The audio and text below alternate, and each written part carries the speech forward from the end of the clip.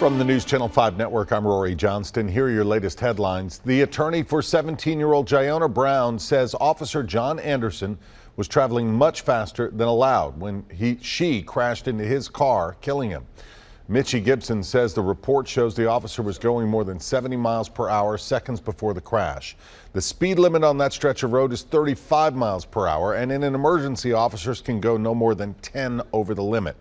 Gibson claims his client, Brown, was going about 40 miles per hour.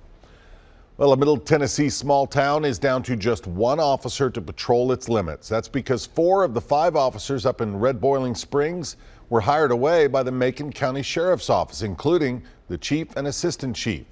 Macon County Sheriff Mark Gammon says the officers chose on their own to apply for those jobs, and he wanted to hire the best available. So now the one remaining officer in Red Boiling Springs, Jeff Gentry, will serve as interim chief, and they're hiring.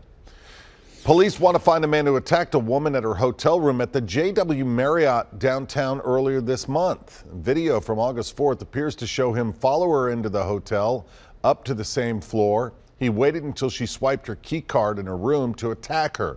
She fought back and was able to fend him off.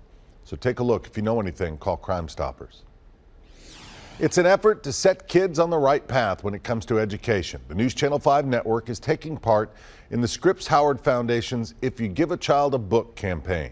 A child who can't read proficiently by 3rd grade is 4 times less likely to graduate high school. So we'd like you to join us in this mission. We have information on our website, newschannel5.com. Now with the latest on your forecast, here's Bree.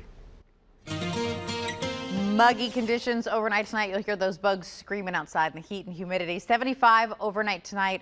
Rain chances steadily increasing Tuesday. It's our first real chance for rain, and with it some rain-cooled air. But it's not going to last. Plan on another hot day, 95, 40% chance for rain in the afternoon. That'll drop off just a touch Wednesday down to 30 and then ramp back up big time Thursday, Friday. Those look to be the wettest days, not just in the next 7 days, but the wettest we've seen in quite some time with widespread showers and storms.